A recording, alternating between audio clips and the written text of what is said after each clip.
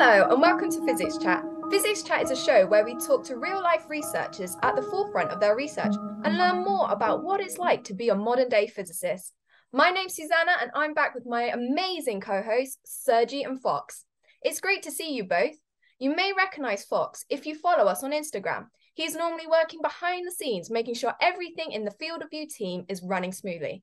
But today he's making his Physics Chat debut and joins us on the hosting panel. So how are you doing, Fox?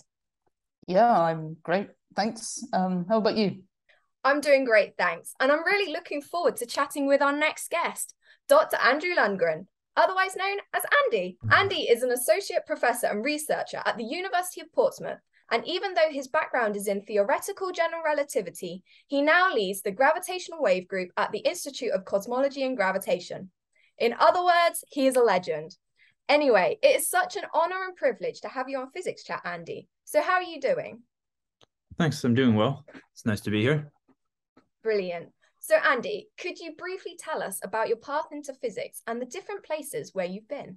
I think it all started reading Stephen Hawking's book when I was a kid. Somehow I decided I wanted to go to MIT in third grade. And then I did, studied physics there. Then I went to Cornell University in New York State for graduate school. That's where I studied theoretical gravity. And then pretty much all of the jobs in gravity were in LIGO, in gravitational waves. So when I graduated, I went to Syracuse University to start doing LIGO research, then Penn State, and then the Albert Einstein Institute in Hanover, Germany, where I was before this job for a couple of years. Wow, that's really interesting. So I heard that you were the second person on Earth to observe the first gravitational waves that we ever detected. Could you tell us a little bit about how that happened? Sure. It was in 2015. I was in Hanover, the Albert Einstein Institute. And in fact, it was something like 10 days before the start of LIGO's first observing run, the first time we were really going to turn it on and expect to maybe see something. So on Friday, I had been trying to figure out why our hardware injection system was failing. So what that means is in order to test everything end to end, to be sure that we actually know what we're doing, we put in fake gravitational waves. We very well know that they're fake, but they look real. Come Monday around lunchtime, Marco Drago, who's a postdoc at the AI who worked on the burst search, came running into my office and said that we'd seen a black hole, a merger of two black holes, that the computer had picked up automatically because the detector was running. It just wasn't quite, it was working, just not quite ready for the observing run yet. And so we spent some time figuring out that it wasn't a hardware injection and that the detector was working properly. And, this was not just an accident. This was not just a mistake. It really looked like a real thing. And then we emailed everyone in the collaboration because no one was awake yet. And before the run, no one has anyone's phone number. And then we called the sites to let them know. And they said, nothing's happening on the sites. There's no one doing injections here. Everyone's asleep because it's midnight here. And then gradually everyone woke up. And a few hours later, we heard that, it definitely was not an injection. No one was messing with the instrument. And this was probably the first detection of gravitational waves. Did you get to celebrate it after? We didn't celebrate for another 6 months. Okay. Until it was official, or? Yeah. So what we had to do is we had to check absolutely everything because like I said, it was 4 days before the run. So things weren't really in a frozen configuration. They froze them. We had to run the detectors for longer. We had to write the papers. We had to check everything so carefully. And then, we did the announcement and we got champagne.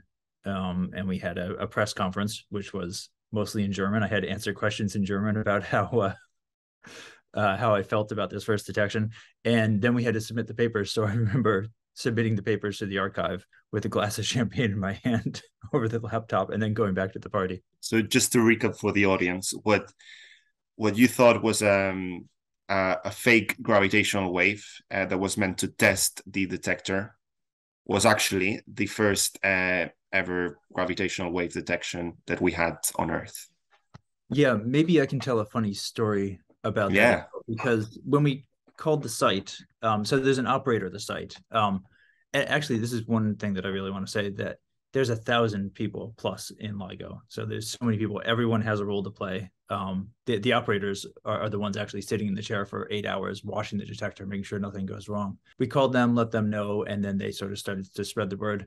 There were 2 people from the UK, actually, Sheila Rowan, 2 very important people, Sheila Rowan and Sathya, we call him, at Cardiff. And so I just popped into their meeting and said, we saw the injection. It's okay. We know that you put in a black hole, and they had no idea what I was talking about.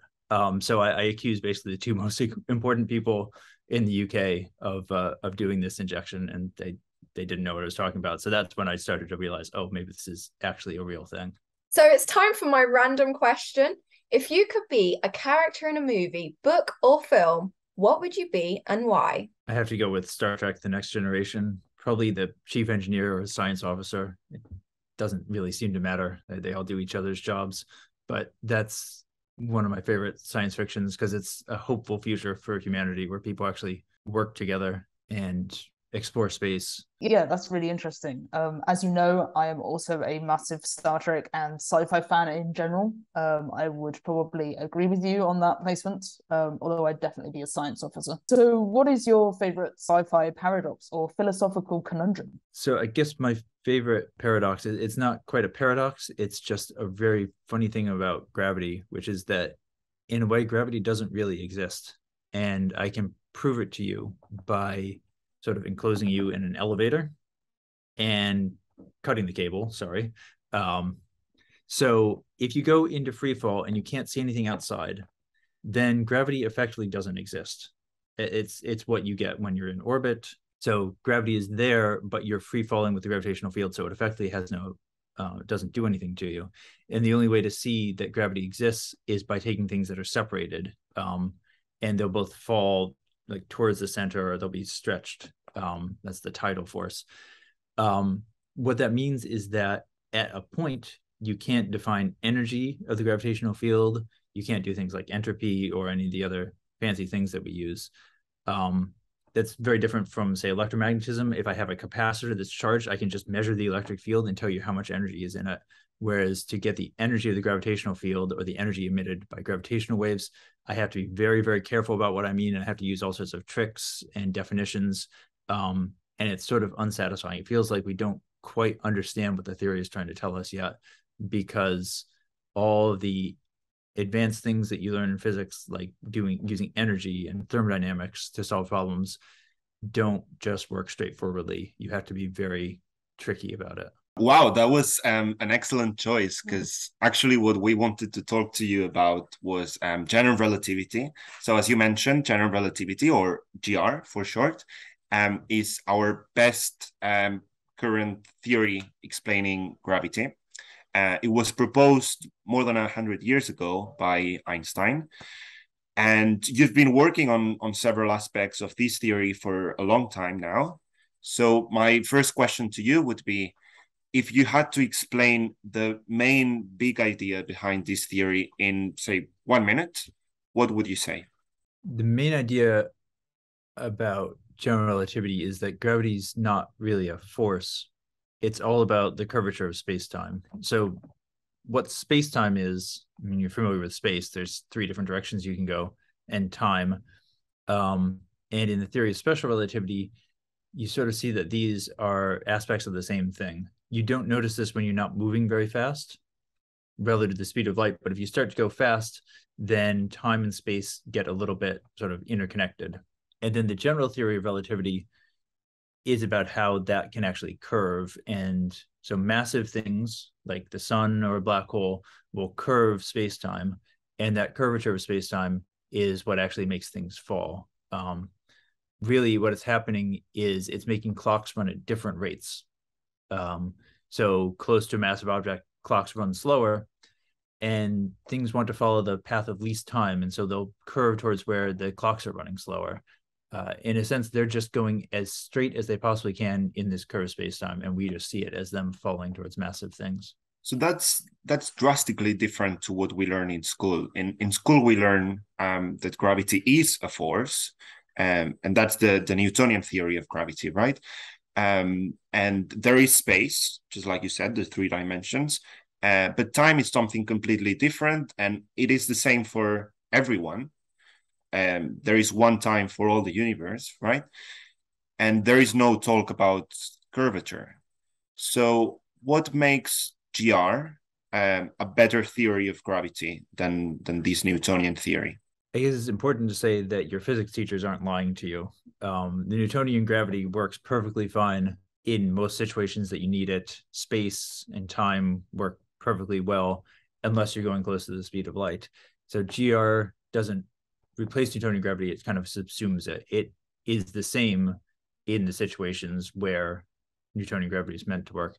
But when things become very compact, when you take say the mass of the Earth and compact it down into a black hole, it would be about a centimeter in size compared to how big it is. Right now, 6,000 kilometers or whatever. So you can get much closer to all that gravity. And that's when general relativity starts to take over. And it just predicts things much more accurately when the gravitational field is very strong, or when things are going very fast relative to the speed of light. So what are some of these things that GR has helped us discover about the universe? So one of the sort of unexpected applications is actually the global positioning system.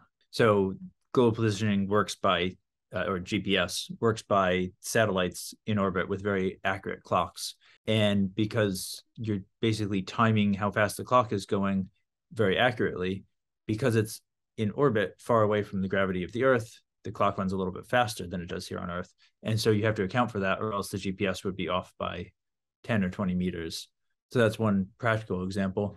And then there's just the prediction of things like black holes, which now we're pretty sure that we've detected. Yeah, those are excellent examples. There is another one, which is your field of expertise, and that's gravitational waves. So could you explain us how general relativity connects with gravitational waves? Gravitational waves are one of the predictions of general relativity. It happens when you get massive objects moving around each other and accelerating. One of the funny facts about astrophysics is that most star systems aren't like ours with just one sun. They're more like Tatooine with two suns. So a lot of star systems are in binaries. And as the stars go around each other, they create gravitational waves, which are ripples in space-time, which actually do carry away energy from the system. And orbits are sort of powered by energy. If you take energy out of an orbit, it makes the orbit tighter. It makes it go faster, closer and faster, which actually makes the gravitational waves stronger. Binary star systems will actually in-spiral into each other and then merge. Yes, that was really interesting, how you can derive gravitational waves from GR. So why do you think that gravitational waves are so interesting in the first place? Because there's such a clean test of physics and a clean test of general relativity. What I mean by that is that a lot of things that you want to study in physics, you need to know so many little parts of physics and do so many detailed calculations that aren't really part of the answer that you're trying to get. Gravitational waves come from very simple systems, two extremely compact objects, and it's just basically gravity. There's no other physics that's really required. And so once you do that, you get a very good test of what gravity does in very, very, when you're pushing it to the absolute limits in very, very strong fields. And so if there's something funny about that theory, if there's something beyond general relativity in the same way that general relativity is beyond Newtonian gravity, it's a very strong test of that. And that's the way that we can learn where general relativity doesn't explain things anymore. Oh, wow, that's fascinating. What are you most looking forward to in the coming years in terms of gravitational waves? So I'll do a little plug for the next science run of LIGO. We call it 04, the fourth observing run. We're going from maybe seeing one thing every couple months to now seeing maybe a merger a day, hopefully even more.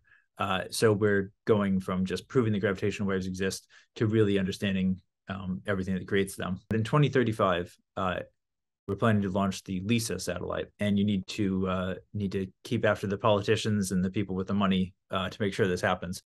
LISA is LIGO in space. So it's a couple million kilometers between these spacecraft rather than the 4 kilometers that LIGO is. It will see much more massive black holes.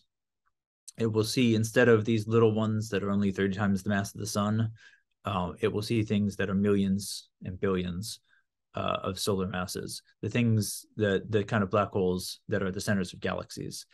And what that will tell us about, because if you look at the center of our galaxy, we've got a couple million solar mass black hole. And where did it come from? How did the galaxy assemble, and how did the black hole evolve?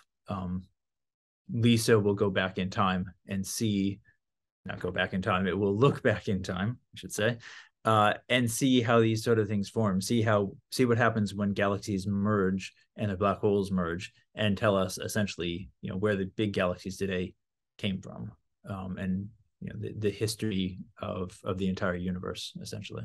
Well, I'm looking forward to Lisa and the results that are coming, hopefully, from that. That sounds super interesting. Thank you so much for being on Physics Chat. It was so interesting talking to you about the mind-blowing theory of general relativity, and hopefully we gave you a flavour into some of the weird things we observe. Who knew that time changes depending on where you are in the universe? It kind of reminds me of the fact that time goes very slowly when I'm stuck in a boring lecture or lesson, but very fast when I'm chilling out with my friends. Anyway, thank you for joining us, and let us know in the comments section if you could be a character in a movie, book, or film, what would you be and why? We'd love to hear from you. But for now, from everyone at Field of View, we hope you have an amazing day, and goodbye. Bye. Bye. They're all muted. I knew it would happen. They're all muted. Muted, yes. Unmute. Ah. In a way, gravity doesn't really exist.